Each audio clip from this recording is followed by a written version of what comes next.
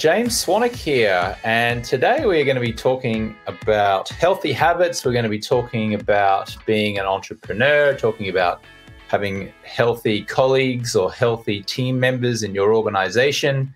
We're going to be talking about productivity tips and some sleep tips. And today our guest is Mr. Rex Miller, who is an entrepreneur and the author of The Healthy Workplace Nudge: How Healthy People, Culture, and Buildings Lead to High Performance. And Rex is known for turning what he describes as hopelessly stuck situations into transformation and growth. I'm assuming with not just organizations and companies, but on a human being, individual level as well. Sure. If you can transform one person, you can transform an entire organization, right? Rex Miller, great to have you here, sir. Yeah, thank you, James. I'm a big fan and I appreciate it. In fact, I'll start out with these that I wear every single night when we do our digital sunset. Oh, nice. Why don't you throw a pair on now just so we can see just for a second? There we go. You've got the fit overs that go nice and snug over your existing glasses. That's right. Yeah, I've had these for a little over a year and a half now. Oh, wonderful. Great. Thanks for showing those off. You bet. So just tell us a little bit about what you do, Rex. Well, I'm in consulting, and I evolved out of project delivery, large construction projects, and looked at the dynamics of teams. And then out of that began seeing the same dysfunctions in teams and companies and culture. So it was an evolution of being frustrated with just how terrible most construction projects are in terms of friction and conflict. And it continued to evolve. So now our consulting firm works with personal performance, team performance, and organizational performance. Yeah, wonderful. And if you're watching on Facebook or YouTube, just go ahead and type in where you're watching from at the moment. And if you have a question as we go along, please do ask that question of Rex. Excuse me 1 second. Sure. Thank you very much. Just need to get that out over and done with. Early morning where I'm recording this at the moment, Rex. Brisbane, Australia, 7 o'clock in the morning, a little bit chilly here in a winter's morning. So, if you're watching on Facebook or YouTube, please do post a question for Rex now as it relates to either your sleep or your performance or how to get the most out of team, whether that be colleagues or staff in your organization. So what were some of the big things that were disrupting a team's performance that you identified, Rex?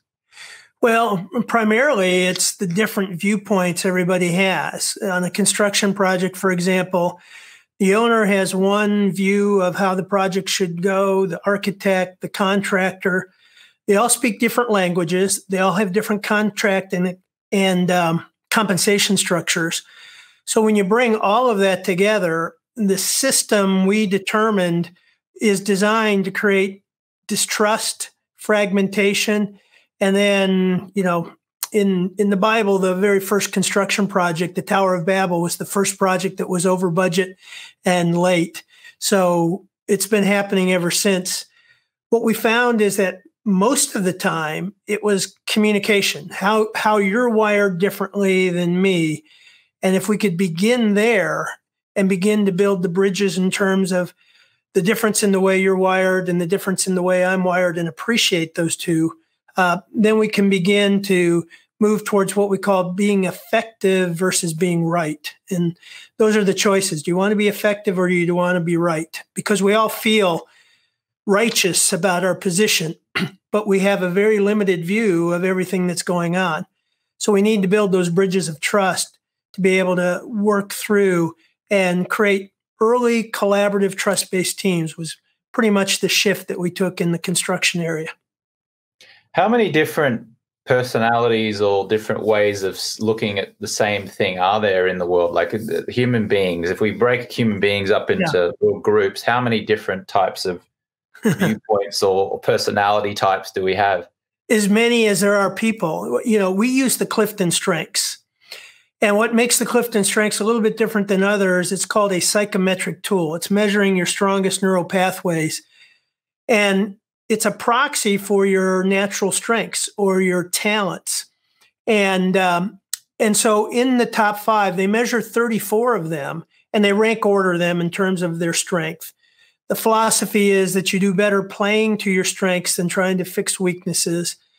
And so the results focus on the top 5. There's 33,600,000 combinations of those top 5. And it matters. It matters the rank order. It matters the relationship between, for example, strategic is my top strength. Achiever is my second. If somebody else had strategic as their number 1, and let's say they had relator, deep trust as number 2, it would look completely different. In 2005, there was a company called Core Clarity that created a system that was a lot like a deck of cards, color-coded system that helped take all these varieties and make it a little easier to work with. And so we use those two when we work with project teams, companies, and cultures. There's other ones, aren't there, like the DISC profile and things like that? Yeah, they're all good. They all do different things. And that's where people really need to look at. DISC is really about communication style. Myers-Briggs is really about how you like to make decisions. Clifton Strengths is what your natural talent is and how to play to your strengths. There's the Big 5. There's lots of really good tools. The key is to use it for what it was designed to do and not over-apply it. Is there an argument to say that if you are putting together a project, that you would just hire people who have a very similar personality style to you and talk the same language and think the same way versus hiring people who are completely different personality style, completely different communication style? Right. Well, so the research shows that the particular wiring that you or I have doesn't determine what role we'll be best at. That's using the Clifton Strengths. Now, there are others that determine kind of role and function, but it determines how we will be successful. So you can imagine a very personable, outgoing doctor, but you can also imagine one that's very kind of analytical and reserved. So when we come to teams, first of all, it's just the luck of the draw. You can't predetermine who you're going to have an opportunity to talk to and pick. So good teams pick the best talent with the right values fit. And then you use the analytics of the tools to figure out how to best play to that team's natural strengths. And then you look at where the natural gaps are and you work around that. That's much more effective than hoping you get all the right, perfect kinds of people with the right talents and strengths. That doesn't mean we don't look for, just like any team, if you need a wide receiver in football or the equivalent specialty player in soccer or rugby, you look for that particular set of skills or talents. But in general, you just pick the best people you can, and then you do the analytics to figure out how to play to that team's natural strengths. And when you're talking about you do the best analytics, so as a matter of course, when hiring someone, or even if entering into a romantic relationship of any kind, I would imagine as well, do you suggest literally going through one of these tests, whether it be Clifton or DISC, or it could be the 5 love languages if you're in a romantic partnership? Yeah, very much so. I mean, we would avoid a lot of the, I wish I would have known that before conversations if we had a little bit of wiring. And so in my role in corporate, I am typically brought in when something goes sideways. A team's not functioning well, a project goes south. And then we begin to do the assessment. We say, that's why you really dial in on the numbers or the details, or that's why you come in with an inspirational statement every day. You'd like to work that out in practice ahead of time, just like a sports team. You don't wait till the game day to begin working on stress or unpredictable situations. You practice that ahead of time so that when you're in that heat of the moment, you've got the playbook, you've done the practice, and now it's instinctive rather than chaotic. We're talking to Rex Miller about personality types and how to get your project running nice and smoothly, utilizing the different personality and communication styles of the team members. Rex is the author of the book, The Healthy Workplace Nudge, How Healthy People, Culture, and Buildings Lead to High Performance. And we're going to give away a couple of copies of the book. If you'd like to be in the running for the book, leave a comment or ask a question during the live, and towards the end, we'll pick a couple of people there, and we'll make sure we get your details, and we'll send you off one of Rex's books. Now, give us a little anecdote, if you would, Rex, of the worst or one of the worst organizations or teams that you saw. You don't need to name them, the particular organization, but an example of something that was just horrendously working or not working, dysfunctional, and then how they were able to turn it around. Well, I'll briefly reference two. I'll go into detail on one of them. The first one, my son, who was traveling with me right out of high school for a few years.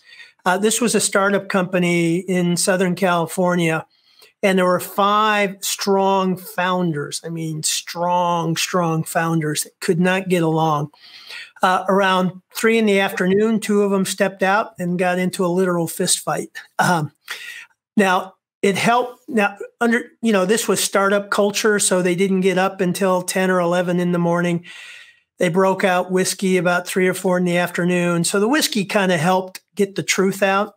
One of the founders asked if I was going to break it up, and I said, no, actually, it saved me about 6 months of trying to figure out what the real problem is. So that was one. The other was a very large industrial project. It was budgeted at $350 million, and it was $100 million over budget with about another 8 months to a year to go. Wow. That was totally at odds. And I brought one of my colleagues with me. We typically don't go into these situations alone because the consultant can oftentimes become the projected object of the anger. We become the proxy for whatever the issues are. So in that, we did one of the profiles, and we found that the project manager and the general superintendent were wired so differently that when they were looking at the same problem, the project manager, the head of the job, was thinking that the general superintendent was insubordinate. When all that was really happening is he was very internal and cognitive, took a lot of time to think and come to a conclusion. The other person had none of the cognitive strengths, and they were all the do it now kind of strengths. So it was really tough, but we finally got them to see where the difference was. And then the project manager just started saying when it hit him, he says, man, I've effed up. And he just said it over and over and over again. They had a reconciliation that went to the group. The executive that flew in for this looked and said, how in the world did this turn around? And again, it was, we're so wired to think and take for granted that the way we see it is the way everybody else does. And in the heat of the moment, we double down on that. And we had a moment of being able to show visibly the difference. And when you can show something, visibly or tangibly, it can sometimes build a bridge. That was one of the most dramatic turnarounds that I was involved in. Rex, when you're out at a dinner party, for example, or you're just meeting people for the first time, acquaintances, yes, are you running a little personality or communication test in your mind with that person? It's an occupational hazard. And I typically go one step further. I say, hey, I'll send you a link to take the Clifton Strengths. Send me your 5 strengths. One of my strengths in the Clifton Strengths is called input. And that's kind of the collecting, just collecting everything. It's the geek strength. So over the years, I have worked with and workshops or coached over 15,000 people. So yeah, it's an occupational hazard. Do people pick up on it if you don't communicate it to them that you're doing it? Like, is the story going on in your head? And a lot of the times they think it's a magic trick. You start asking questions, and I come at it asking certain questions about tendencies or certain phrases they might use, or how their closet might be organized, or what TV show they like to watch. And, and part of it is just it's just it's like an athlete just continually exercising and trying and seeing if it works.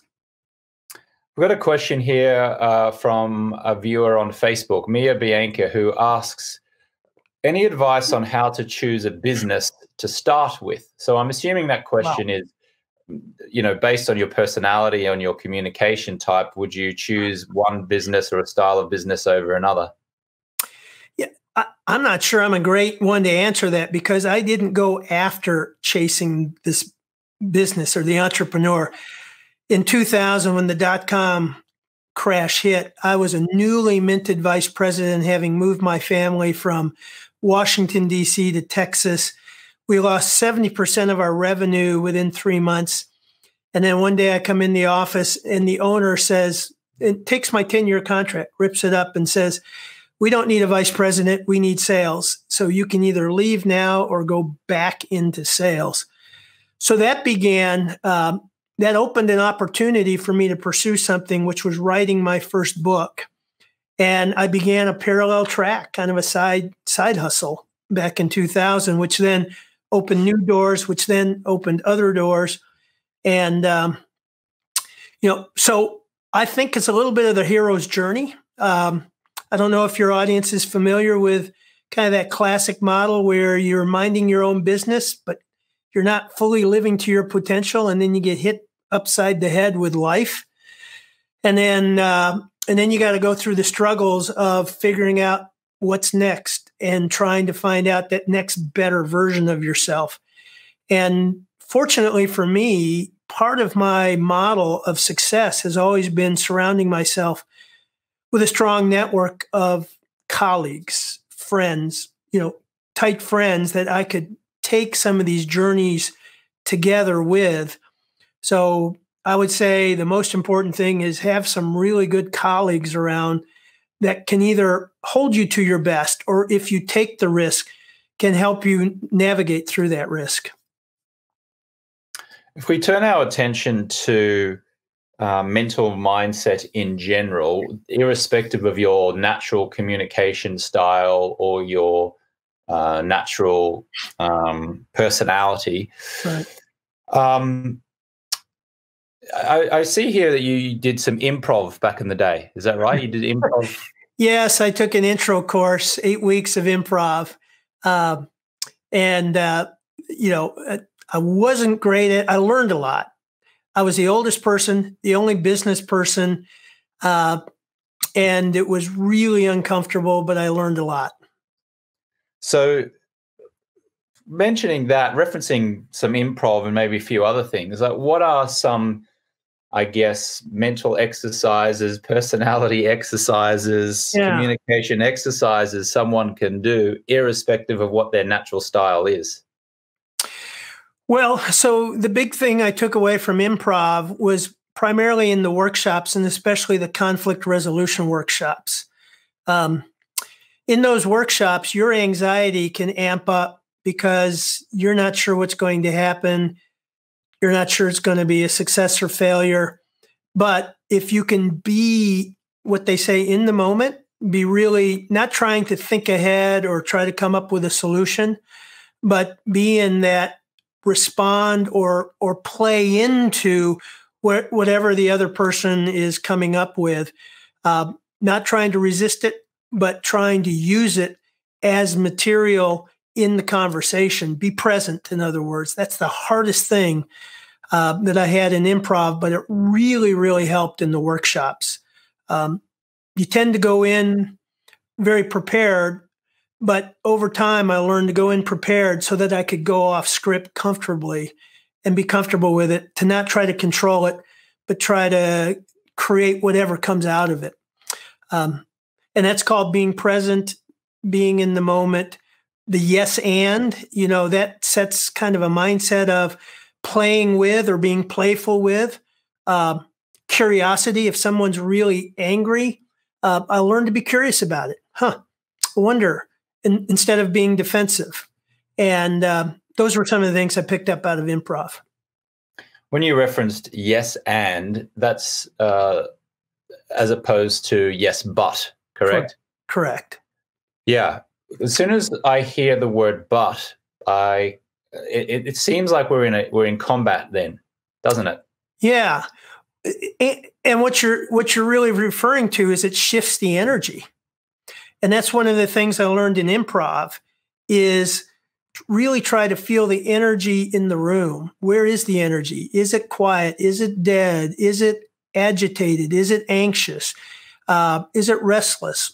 And then learn how to work with that energy and experience that energy instead of just going into content. And you're right. The energy is everything, whether it's with an audience or a presentation. But it's really hard to be in that mindset. One of the things that I read recently was that all communication or all persuasion is really only 7% what you say and 93% how you say it. Is that your understanding? And if it is, yeah, can you just clarify and explain that? Well, I've heard the same, but I'll refer to a new field called neurocardiology.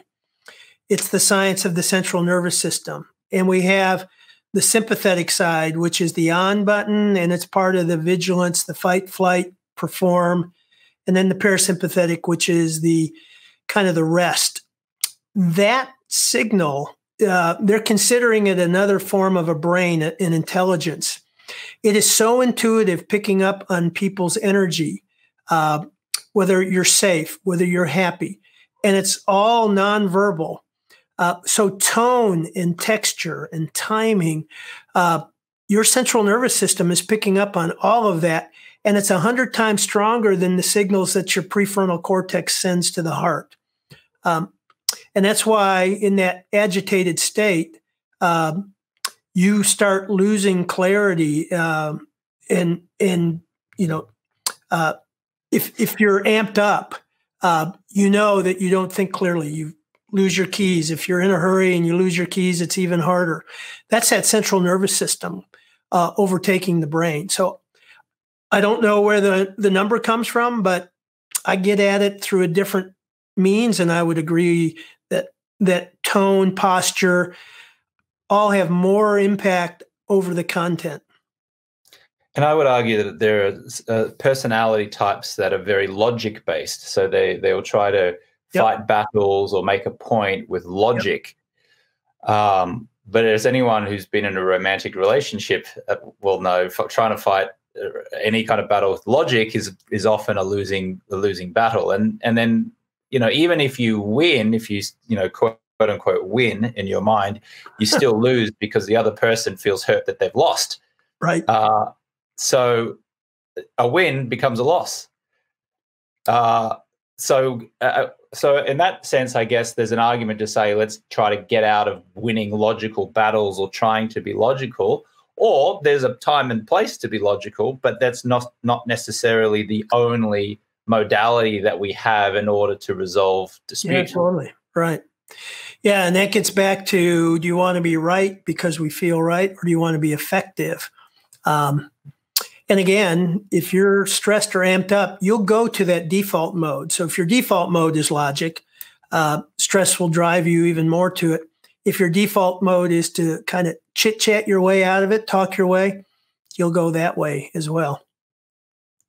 So we were referencing the Swannies blue light blocking glasses before, and you said that you wear yours at nighttime. Just on sleep and best practices in sleep, how important is sleep in terms of staff or colleague happiness or well-being or clarity? How important is sleep to workplace functionality?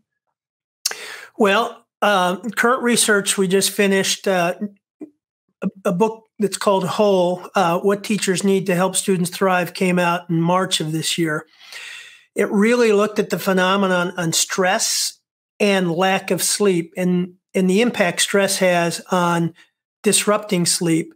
and what that does to you during the day. And at least in the United States, they project somewhere between 65 to 70% of people are sleep deprived. So that sleep deprivation means that you're functioning, not only are you functioning in a more stressed mode, but also your cognitive load, your ability to take on more load is compromised as well. So stress leads to disruption of sleep. Disruption of sleep leads to kind of a vicious cycle of stimulants during the day, and you're back at it. The research shows that, lack of sleep compromises your immune system. Compromised immune system leads to unhealthy coping behaviors. Those unhealthy coping behaviors lead to metabolic syndrome. Metabolic syndrome leads to chronic disease. So I think sleep's kind of the silver bullet, the secret weapon, and it has been for me too.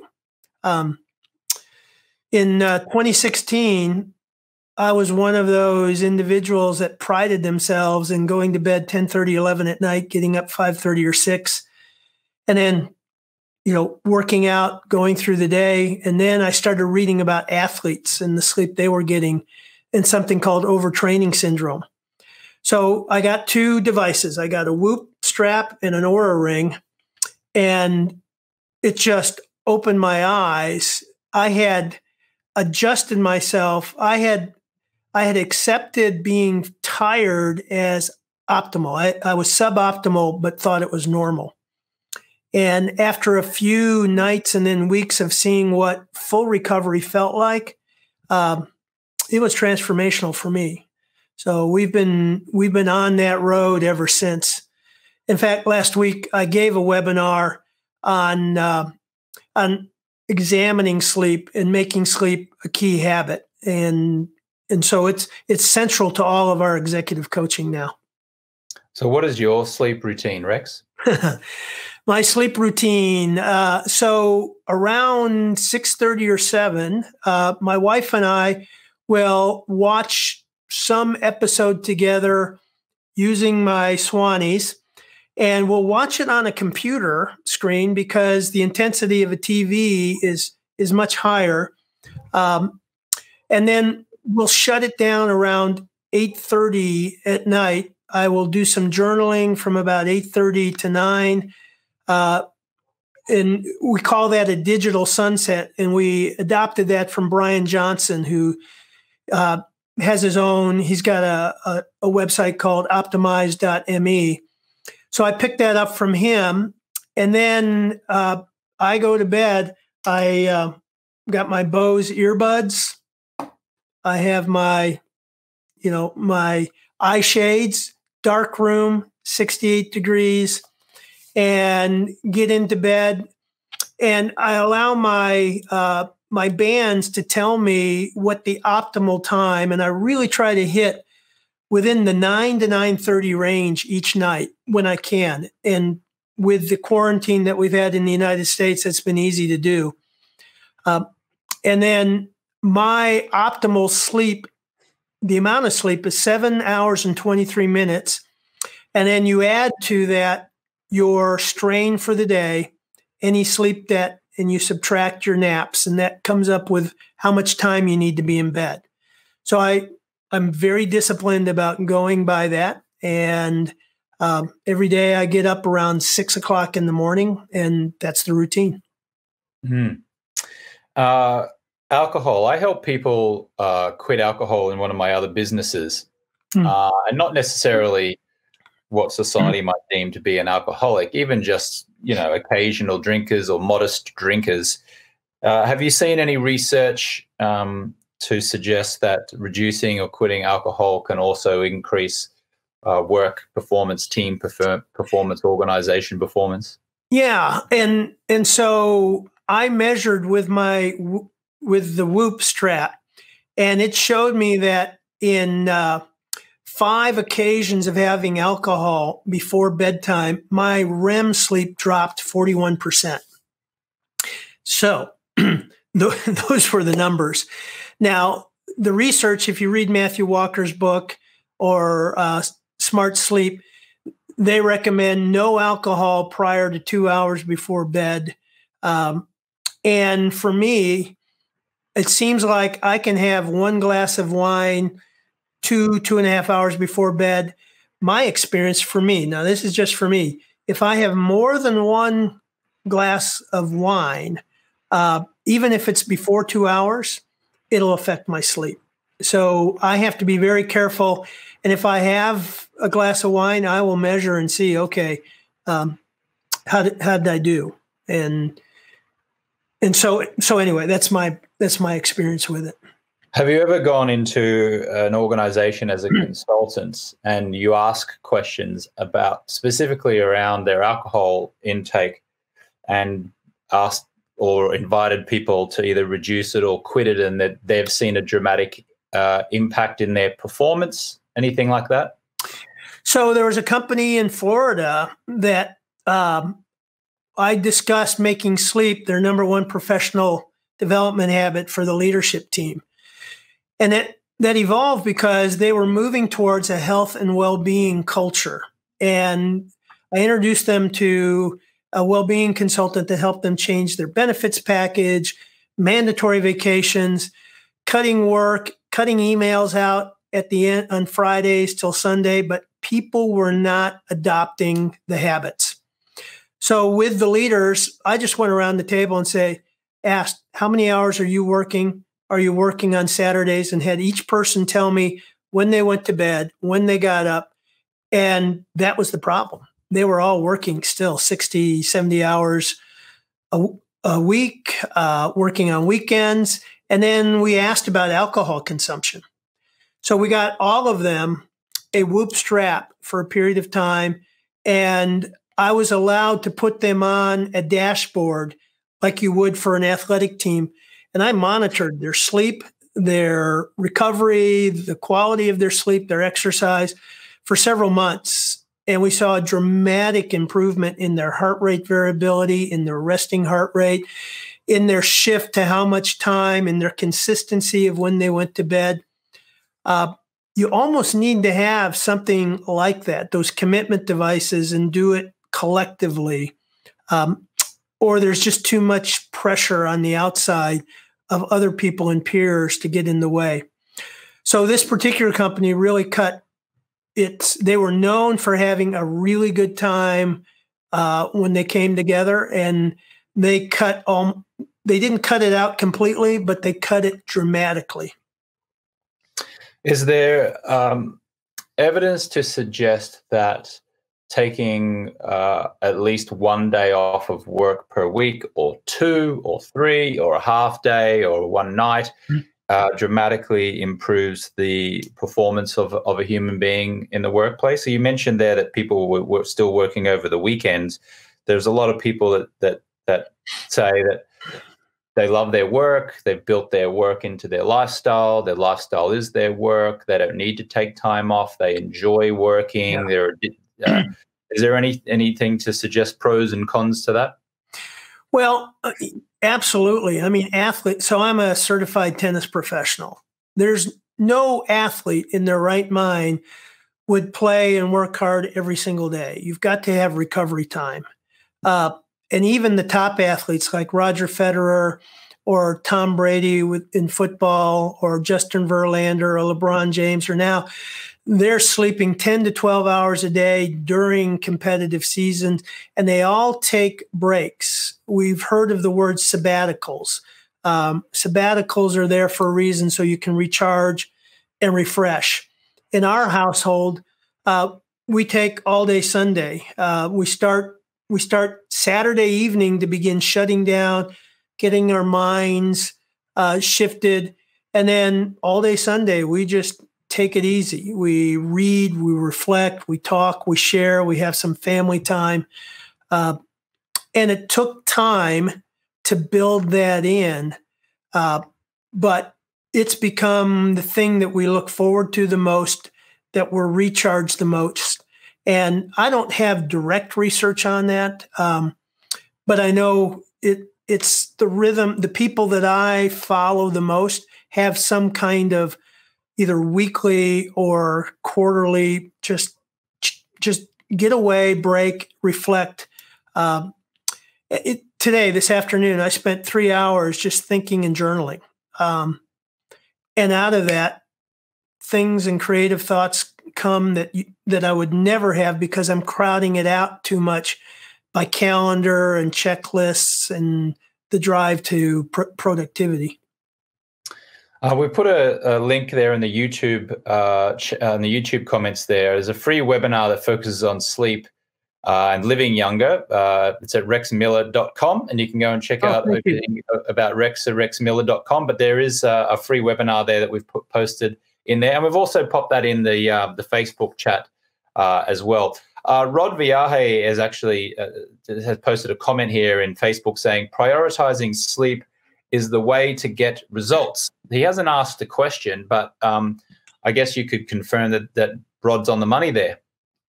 Yeah, absolutely. I mean, that's step number one. In fact, that's the very first step in that webinar. When I recap, value sleep, make it a priority.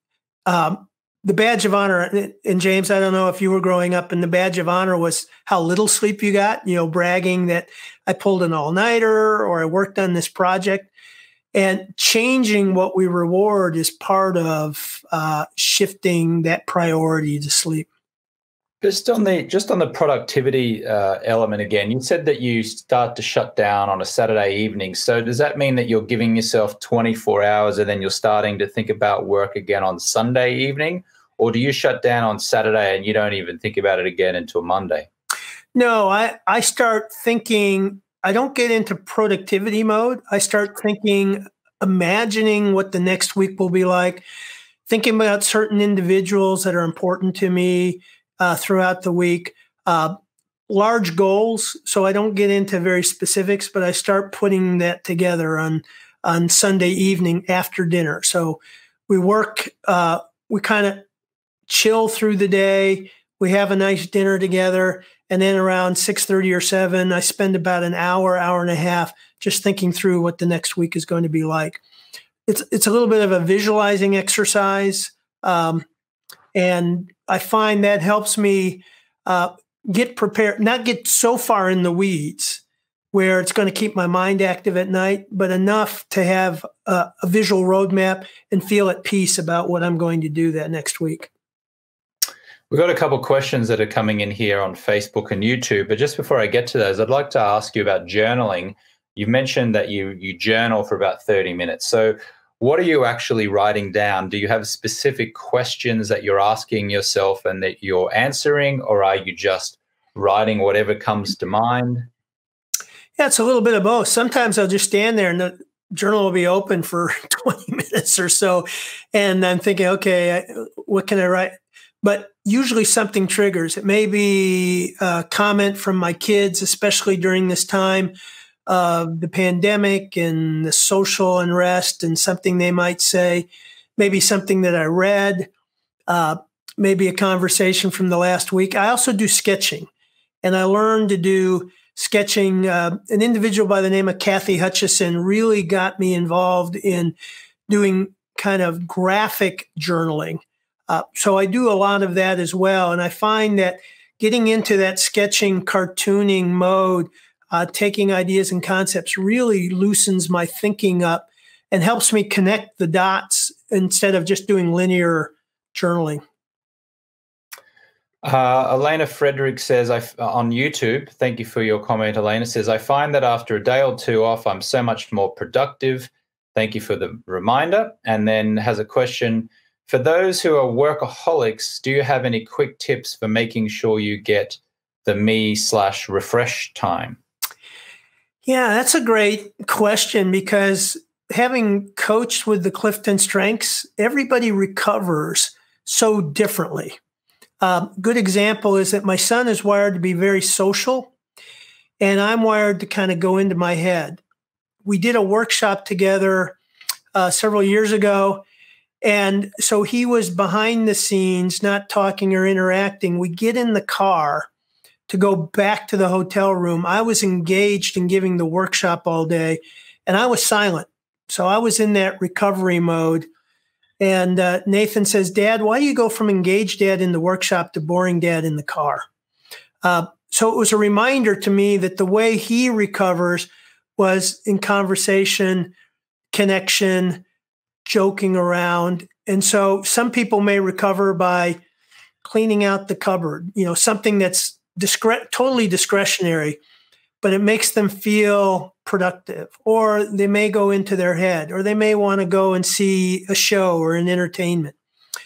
So that's what I've learned in coaching so many people, is that there's not a one way to recover mode, but find what works best for you and then make it sacred. Whatever it is,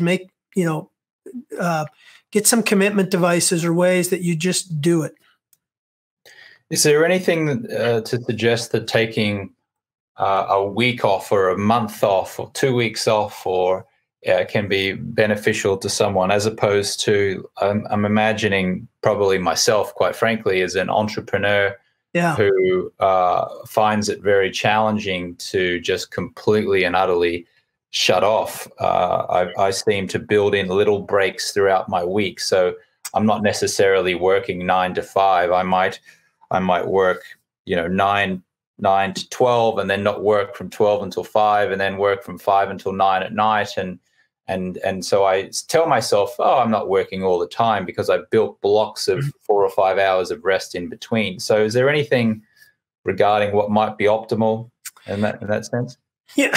Again, I think depending on how you're wired, and if you feel rejuvenated, there's an energy part of this too, which I'm sure you find is that on rhythm, off rhythm. Cal Newport talks about ultradian rhythms. We have these peaks and valleys of energy throughout the day. So I try to manage my energy. What I find, though, is that when I do go away, and there's a couple places I go for retreat, it'll take me a couple days before I feel completely unplugged, and the anxiousness will go away to feel like I don't have to do anything. I'm not driven by anything in particular. So I think it's healthy.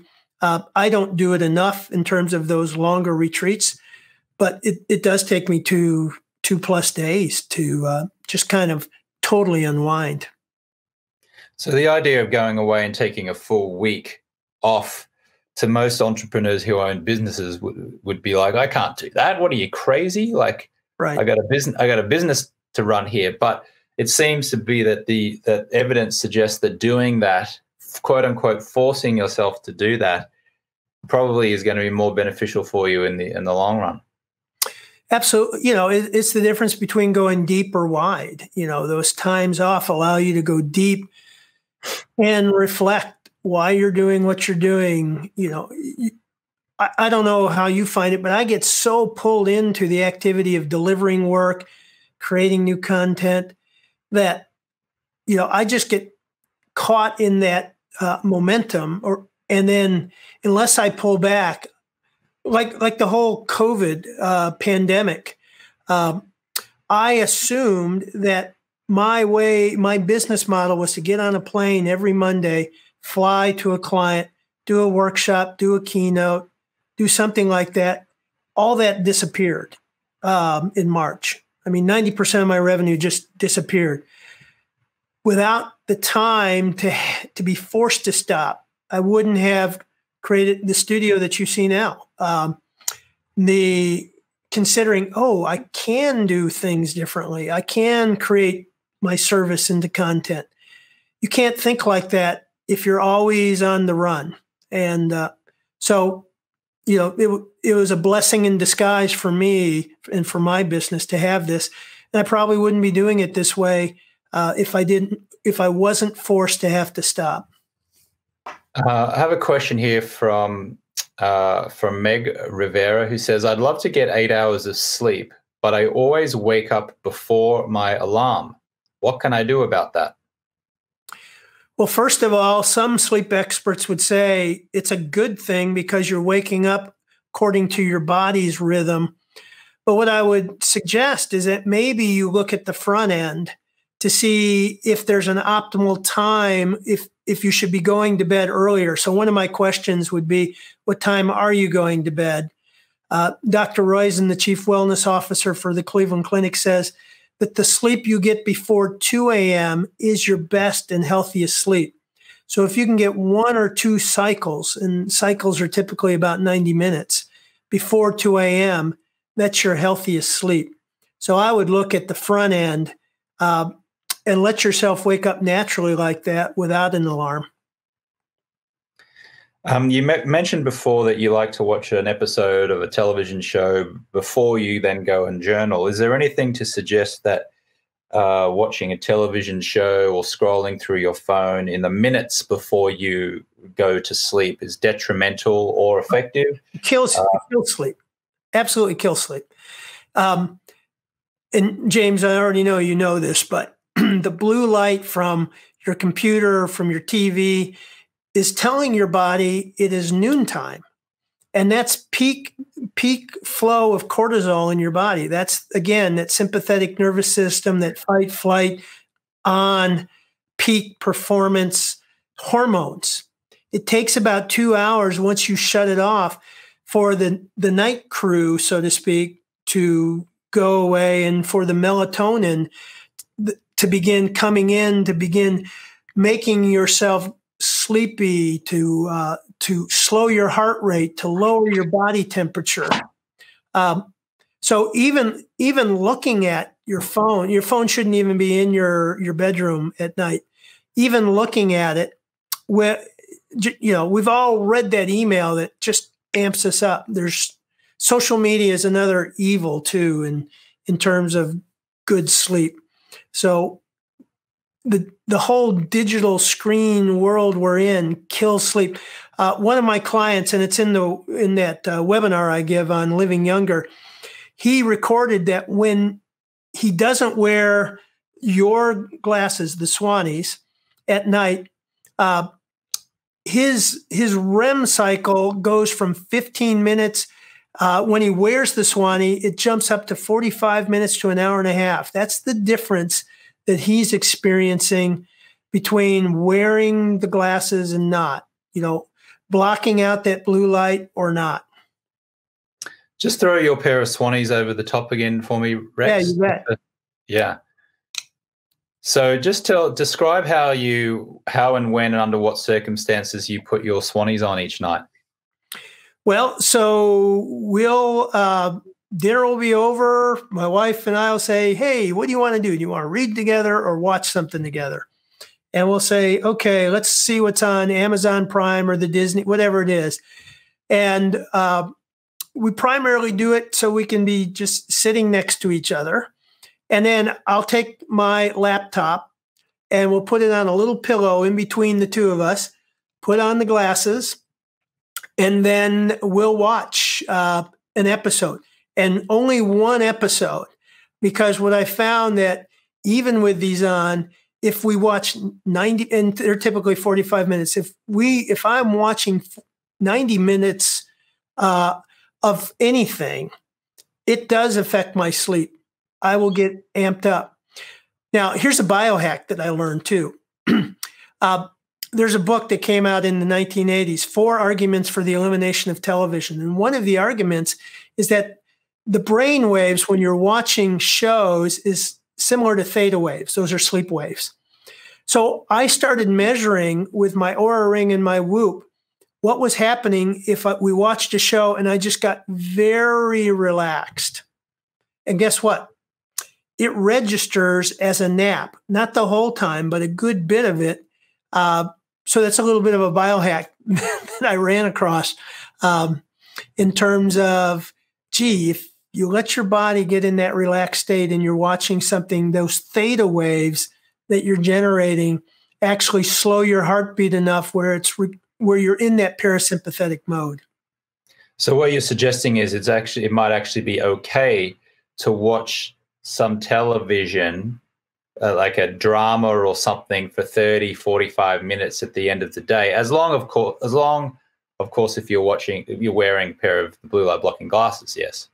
Yeah, but also realize we shut it off at 8:30, and then we go to analog mode to wind the mind down, journaling or conversation or whatever it is. We'll just kind of relax, breathe, not disciplined breathing, but we'll just relax and breathe a bit, talk, but no digital stimulation, a good hour before we're actually in bed. Yeah. Well, we're just about to release our Swannies. Let me just grab here. There we go. We're just about to release our anti-blue light LED bulbs for better sleep. Oh, wonderful. And I've been trialing them out this past week or so. And you have very impressive lighting behind you at the moment, Rex. This is the upcoming Swannick light bulb, and my partner and I put them in our bed lamps, and it's a complete game changer. It's like instead of having this nasty big overhead light that's just kind of shining down on us, this is a very calming light that comes out and puts us into a sleepy kind of mode. There's no blue light in there, so it's not going to be affecting melatonin production. Yeah. So, obviously we're wearing the Swannies glasses here, so we know the importance of blocking the blue light. This actually gives you an ability to sit in light without any of the blue light. So wonderful. Yeah.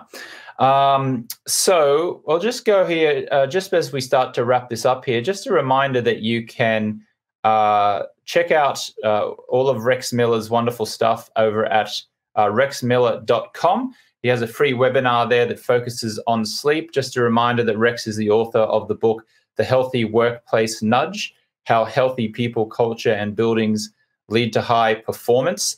Thank you for the questions that we've had coming in so far. We've got a few comments here. Elena says, I love the idea of drawing versus writing for journaling. Awesome, Rex. I never thought of cleaning as that me time. That is very me. I like to have silent tasks that I clear in my head. We've got Melanie says, I've got 4 kids and they also take my weekends. I'd love to get some of that me time. Any advice for parents of young ones on getting relaxing time, Rex? Have good friends that will help you with your kids. And especially now, I'm coaching people and finding that sometimes they have one of their little ones on their knee while I'm coaching. It's really stressful to be 24/7 with all of your family and kids. So I don't have a good solution for you. I wish I did, but you really do need those breaks. And if family can help, man, make a deal with your family to help you out. Yeah. I wanted to ask you a couple quick fire questions, if I may. Actually, there was one other question there I wanted to get to, which I may have skipped over. A gentleman was saying that I think he was in his 50s and wanted to start a business, but it was asking, did you feel that maybe it was too late for him? Is it advisable to start at that time? Almost everything is now online. So I started my business at 58. So I'm 65 now. And, I would never look back at it. It was the right thing to do. And, who's to say when is the right time, but having the right idea, having the right network, if you can build kind of a side hustle to prototype and test your concept. I consult with a lot of startups, and a lot of times they have a great idea, but they don't have it market tested. They haven't tested whether it's a really validated need, even though it might be a great idea. So that's the biggest mistake I find with the entrepreneurs that try to launch. They don't have enough cash flow or capital for runway. They don't have a team of people who know what they're doing or have done it before. The E-Myth is a great book. If you're thinking about being an entrepreneur before you go out and do it, read the E-Myth Revisited and think twice. But I started mine was a 8-year side hustle, writing a couple books, testing, getting an audience, and then, I was ready to go. Mm. You said you're 65, Rex, is that right? Yes. Mm-hmm. Well, you look like you're in terrific shape, at least the way that I'm seeing you on your camera here. You feel that way? I am. Yeah. There's an assessment you can take called the Real Age Assessment that was developed by Dr. Roizen, and it'll measure, you put in some biometrics plus your lifestyle, measures your chronological age versus your biological age. And that's where that whole Living Younger title came from. It came from taking that assessment about 10 years ago and determining that I would continue to do the things to help me live younger. Yeah, I'm in the best shape that I've been since my 30s. I'm playing the best tennis I've played since my 30s. And what do you attribute that to? I mean, I'm sure it's a number of things, lifestyle choices, but if you could just summarize some of them, what would it be? Doing a little bit every day, so shifting the habits away from the things that were killing me, like sugar, lack of sleep, not exercising. That was kind of the early part of it. Then learning how to do things that made me healthier and stronger. But taking kind of that incremental approach, doing one physical life change habit a year and one emotional, mental life change habit a year at the first of the year. And then I set January aside as a reset. It's a dry January. It's no media during January, reset priorities, pick one habit, and that kind of sets the tone for the rest of the year. Now, I'm not perfect on those habits, by the way, but that's been the goal. And incrementally over time, I've continued to feel better. And I think the three things were the sleep, the low sugar diet, more plant-based diet, and then the consistent exercise. I think my two biggest health concerns at the moment are I have lower back pain and I am prone to gout attacks, which is ironic because I don't drink alcohol, and many people who get gout attacks is from drinking alcohol, but I have a high amounts of uric acid in my body. In relation to my lower back pain, do you have any flexibility advice or tips or anything that have you experienced any pain? How did you overcome it? Well, I've been extremely fortunate. I did have rotator cuff surgery about 25 years ago. In high school, I did injure my back, but that was kind of a long recovery period. I've had friends who've had back problems where yoga has helped them. And I'm not a specialist in back areas, but some chiropractic I know is helpful. So I'm not sure, James, what you've pursued in the past, but could be chiropractic, could be yoga. And that's kind of outside, it's above my pay grade in terms of recommending on back pain. Well, Rex, thank you so much for your time. We so appreciate you giving us your words of expertise. And thank you to all those who left comments and asked questions, Elena and Maya and Rod and Melanie and Meg and Mel. Thank you so much for leaving your comments. And just a reminder, you can go to rexmiller.com to learn more. Rex, thank you for rocking your Swannies glasses. Thank you for giving us your words of expertise and guidance on today's call. Any final kind of sentiment to leave to our viewers here? No, thank you so much. A little bit every day. Well, it's kind of like compound interest. It'll add up. It'll make a difference. It'll transform you over time. Rex Miller, thank you so much for your time. You bet. Thank you. Take care, James.